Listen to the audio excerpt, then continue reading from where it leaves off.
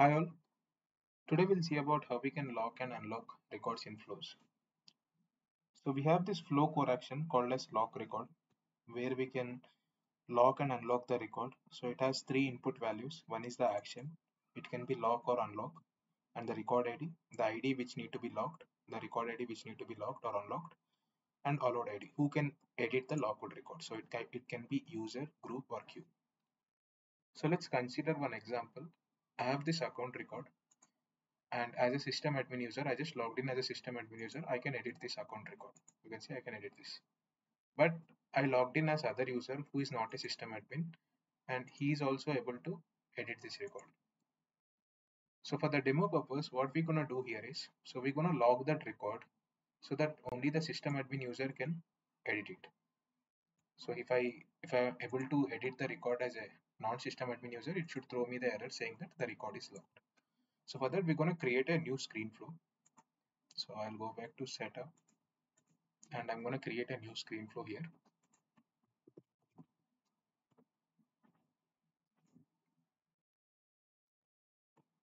Click on new flow, select start from scratch. I'm going to select screen flow. So I'll just drag a screen element here. So I'll name it as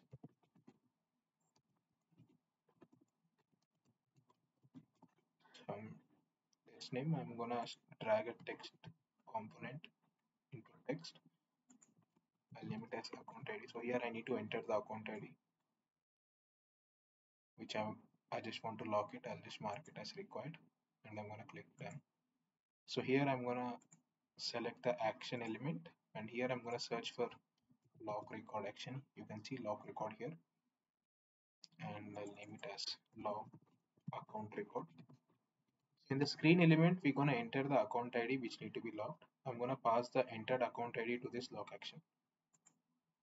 So here you can see action is one of the input values, and you can see these are the two valid values for the action, lock and unlock. Here I'm going to select lock here, and record ID, which record ID you want to lock. So I'm going to select the account ID which has been entered here, and allowed ID. You can see allowed ID. So this is an optional input value. So here you can see the ID of a user, group, queue or user role record that represent who can edit the record while it's logged.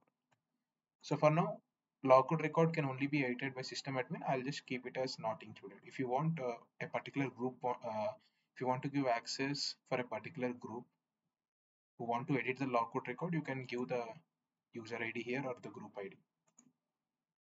Now I'm going to click on save. I'll just name this as demo. I'll click on save.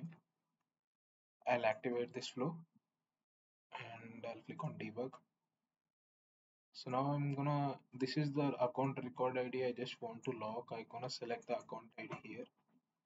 I'll pass it as an input. In the input box, I'm gonna give this account ID, and I'll click on next.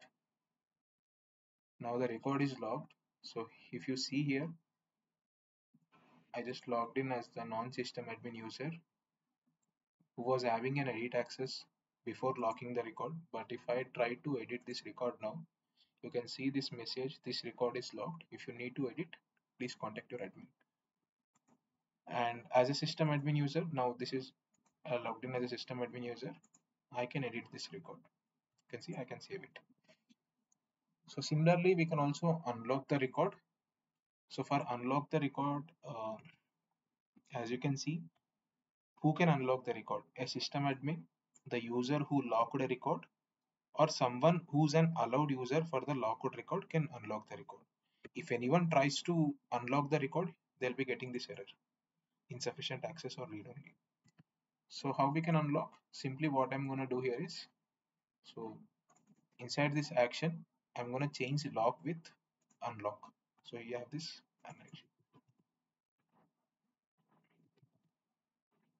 and click on save as, activate it. I'm going to copy the same ID. I just want to unlock the same account ID. So I'll just copy this account ID, and I'll go back to this flow, click on debug,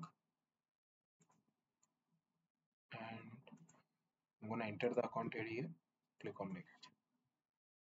Now if I go back to this user again, and now I'm going to try to edit this record.